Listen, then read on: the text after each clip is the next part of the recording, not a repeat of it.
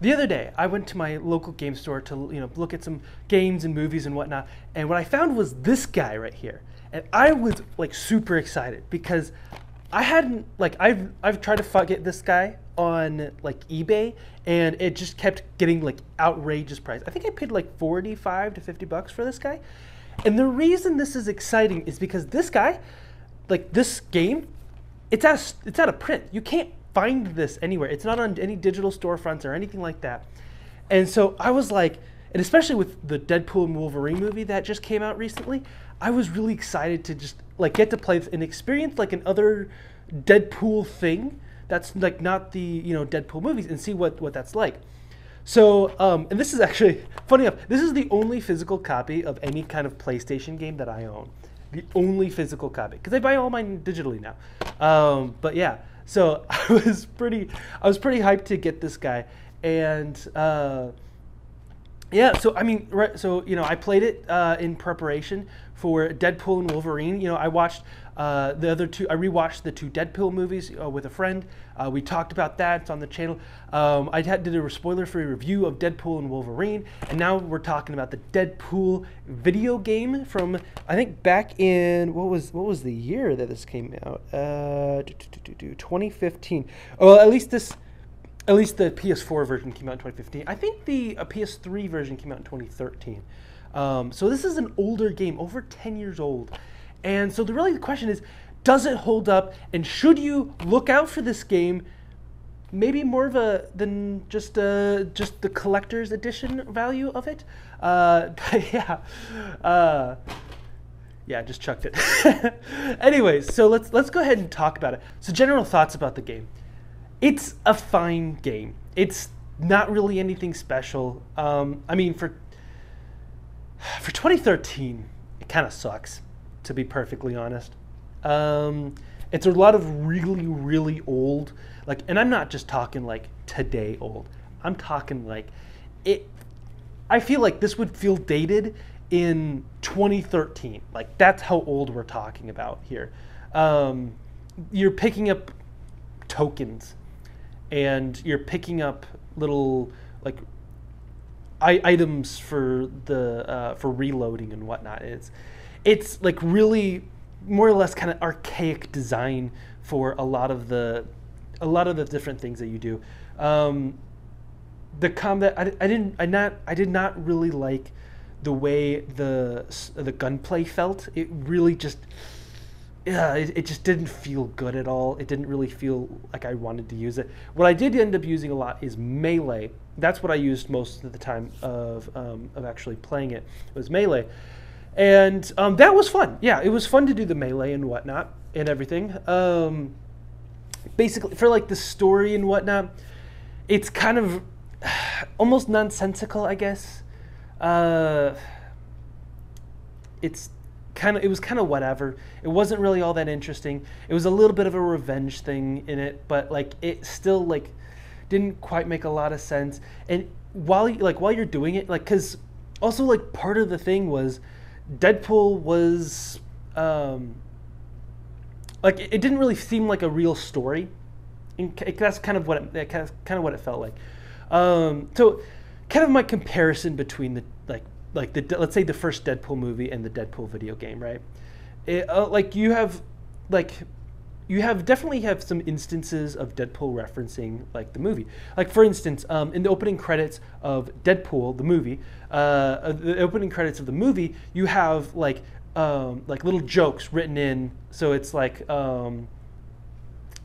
I can't think of any off the top of my head, but like it'll be like insults that'll be directed at like the writer and the director and starring, and it'll be these little jabs. It's just a little bit of comedy mixed in there, and it almost kind of seems like Deadpool was in there in the editing room and he was like typing these things out, right? Like that's kind of the feel of it. I mean, there's a couple of instances in the movies where like he like peels some gum off the lens of the camera or whatever, pushes away the camera. Almost said something about Deadpool and Wolverine. I'm not going to say it because I'm not going to talk about Deadpool and Wolverine here at all, but yeah. So there's a lot of that stuff. It's just kind of acknowledging it and just kind of like making references to like the superhero landing, right? Things that we talk about in the audience, like what things that we would reference, and he's referencing those things, kind of acknowledging, like how he he knows all of the stuff that we know, but in the Deadpool game, the game, it does some of that stuff. There's a point where the camera and Deadpool is separated, and Deadpool goes off and does something during a cutscene, and then he pops back and he asks the camera, he's like, "You coming?" And there's some stuff like that in there, but a lot of it is just like referencing the script and like, "Oh, that's not in the script," or "Scribble at the script," or whatever. Scene 1. Dark and stormy night. Deadpool is contracted to kill media mogul Chance White, who is blah, blah, blah-diddy, blah, blah. Don't need that. Edit that. Ah, crayons. Very classy. Why are we trying to kill what's-his-face? Who cares? I'm making art here. Behold! Not sure the player understands our thinking yet. Hey, player, just go with it. We're about to change your fucking life. Bring the noise! And it's like, a lot of it just feels cheaper. It just doesn't feel as well written. It's not as good as the Deadpool movies. And it's like, okay, yeah, you can't expect them to have the exact same, whatever. But really, like, if you're looking for as good of Deadpool as like the Deadpool movies, you're not gonna find it in the video game. However, it is kind of fun to play the game just in reference to like having seen the movies, right? And just knowing who the character is and everything like that. It is kind of fun to do that. There are some like fourth wall breaking moments and whatnot, but even the fourth wall breaking feels scripted, which is like, what? Because it's like fourth wall breaking is supposed to feel like you're breaking the script, like you're breaking the mold. Like, okay, here's what you're supposed to say, and then fourth wall breaking is like, okay, this is what you're supposed to know and what you're supposed to say, and now here's over here. But then like he has like set dialogue, just like everybody else, and it's just as scripted as everybody else's dialogue, except for his dialogue is more fourth wall breaking dialogue. Yeah, it doesn't quite work out, and like as a story, and it's also super short. Like it's like oh man, I can't remember how long I spent on it, but I think maybe like 5 hours. I think like it's a really short game. So like if like don't go into this like expecting like, oh my gosh, I love Deadpool, I'm gonna love this game. That's probably not going to be the case here. If you want to spend the extra money, because it's expensive to get this guy, because you're not going to be able to find it like super cheap. Because like on eBay, I think it'll go from anywhere between $50 to $70. It can go really expensive. So if you're wanting the game, make sure you want it as like a collector's item that you kind of want it, that you'd like to play, because you're a fan of Deadpool. Like that's the kind of angle you're going to want to go with this game, because it's not going to be like, oh my gosh, it's the next, like it's another entry into the Deadpool whatever. I think, and it's like it comes out it came out after X-Men Origins Wolverine, and it came out so it came out after X-Men Origins Wolverine, and it came out before Deadpool the movie. So like it's right in there. Like there's like Ryan Reynolds was already cast as Deadpool, but we haven't had like the definitive on-screen version of Deadpool quite yet. So you have like the vocal influence from Ryan Reynolds in there, but you also don't have like a lot of the other stuff. And one thing I do want to point out though is that I know like in the comics that like Deadpool has a couple of voices in his head. Now this isn't really true in the movies, but personally, well, it is in the game. They do have like those two voices in his head that he talks to and whatnot. Here's the thing. Like I get it. It's in the comics, right? That's the comic accurate version. But to me, I like the movie better because it feels less like Deadpool's crazy. Like in the video game, and I guess it'll be in the comics. I haven't read any of the comics, but like with the voices, to me it just feels like the guy's insane. Like he's just loony. He's just insane. He's just crazy. And I like the movie version that's like he's sane, right? He just has this like he has a perception outside of their current reality, and he makes jokes, and I guess people don't really understand the jokes, but they just don't even think about it. They don't pay enough attention or whatever. And I kind of like how the movies do it, where his fourth wall breaking and jokes and all this stuff are just something that people like in universe don't pay too much attention to.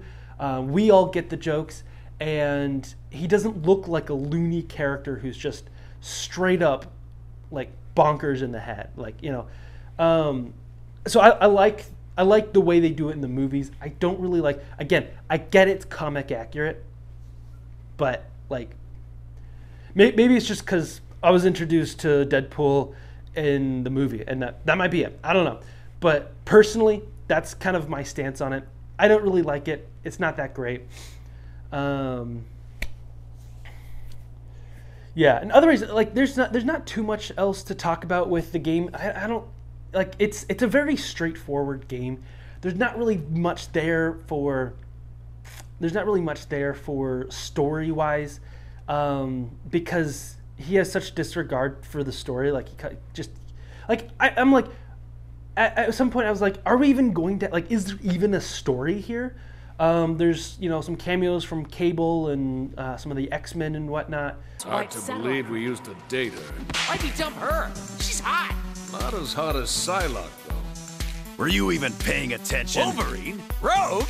Hey, you're here too? Try reading the script. Like the girl said, we gotta go to Genosha if we're gonna stop Mr. Sinister from... Wait, Genosha the island? Hey, we'll have to fly there. Are we taking the Blackbird? Oh, I always wanted to fly the Blackbird. No goddamn way.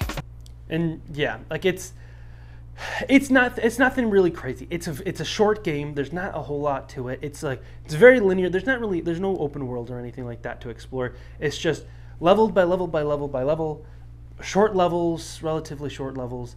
And the whole game itself is only a couple hours long, and so you kind of just blow through it, and you're like, yeah, it was fine, I don't really, yeah, it wasn't an amazing. Do I regret buying the game? I'm gonna say no, and that's basically because it is a bit of a collector's item. I own on disc Deadpool 2 and the video game.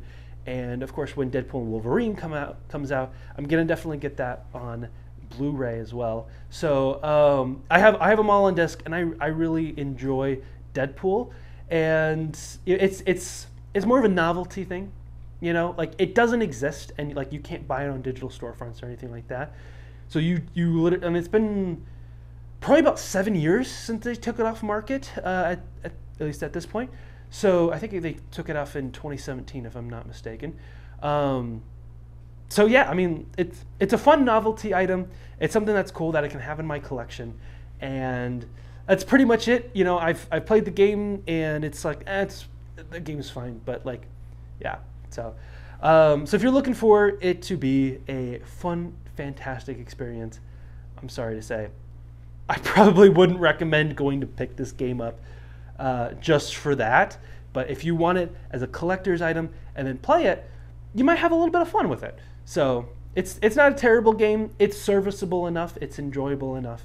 But yeah. So if you guys want to see any more videos like this, I've been going through some different series and whatnot. I do have an X-Men an X-Men franchise review. I watched most of the X-Men movies for the first time recently, and I kind of rewatched a couple of the ones that I had watched. And I've got that coming out soon, and a Deadpool and Wolverine spoiler review as well coming in the pipeline as well. So if you guys want to see any of those or any future videos, you guys can go ahead and hit the subscribe button. If you guys enjoyed the video, I'd appreciate it if you liked it, and I'll see you guys in the next one. Ciao.